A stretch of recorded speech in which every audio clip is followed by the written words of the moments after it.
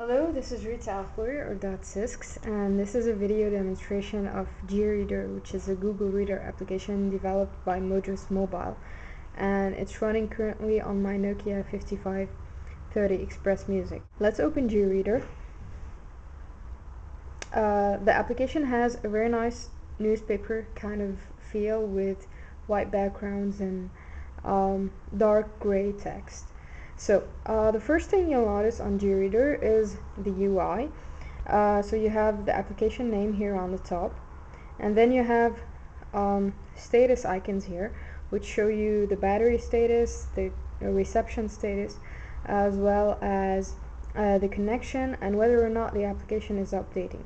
So while I was speaking, you might have noticed that the news here have changed. This is because gReader automatically connected to the internet, checked my items, and downloaded the newest ones. So let's click on options and go to settings. Here you can see that I can enter my registration code as well as set it to auto connect and auto disconnect, and then I can say whether or not I'd like it to synchronize with my Google Reader account. Then I have it to set whether or not I want to forward some items to Twitter, and here we have on and off, and I have my Twitter credentials. Then there's also the font size, which can be set to large or normal. I have it set to large right now, and a final option, which is to show only unread items. And let's get back to the main UI.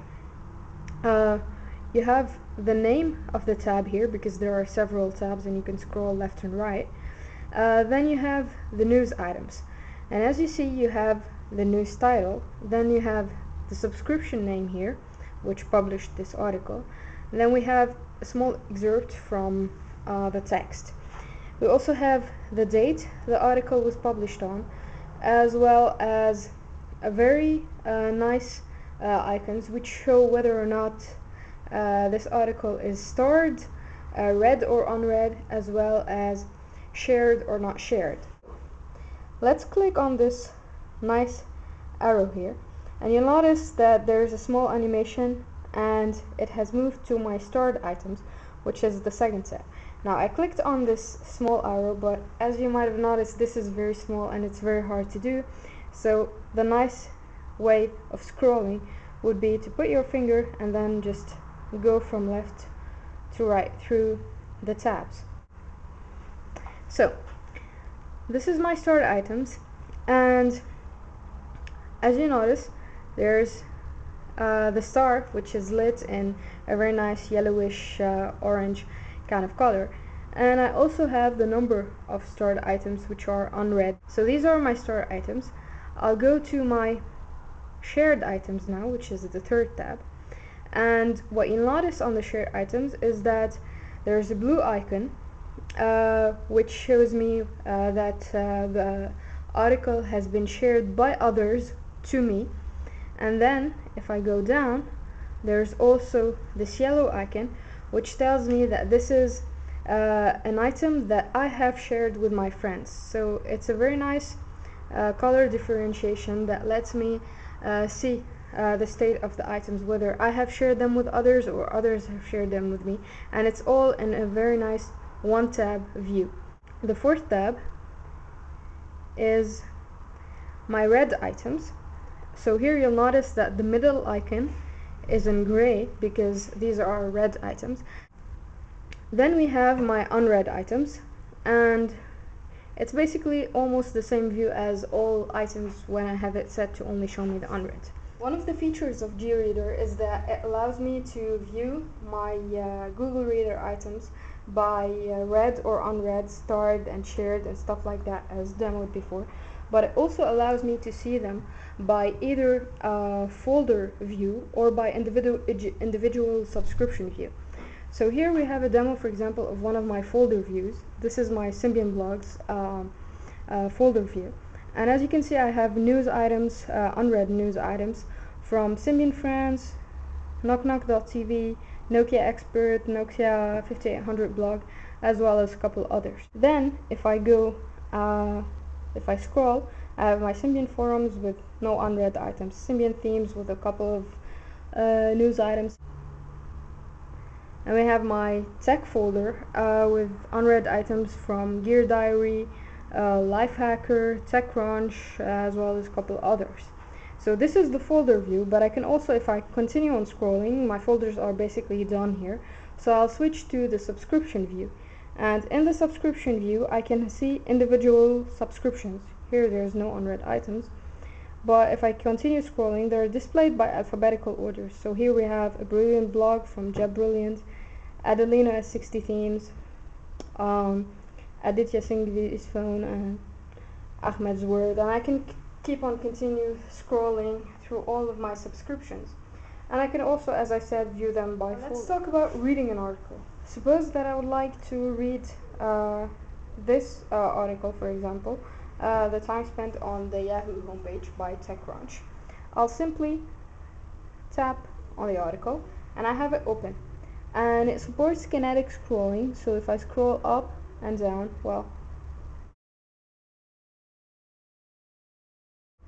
it will go through it, and then I can continue scrolling. And as you notice, it opened the image, so it's showing right now the article, the full text, as well as the image. Now, if I'd like to close this after reading it, I simply tap and hold, and it's closed. Here it is. Or if I don't want it to close, I can have other options here, which is by simply one tap without holding. I'll just tap on the screen, and I have a nice pop-up menu showing, and it allows me to open this article in the web browser. So click it, and I have it connecting to the internet, and it will just open the full TechCrunch web page here. So for now I'll just stop it and close it and go back to the demo. But anyway, you see the point of this. And I can also, other than open it, I can forward it in an SMS.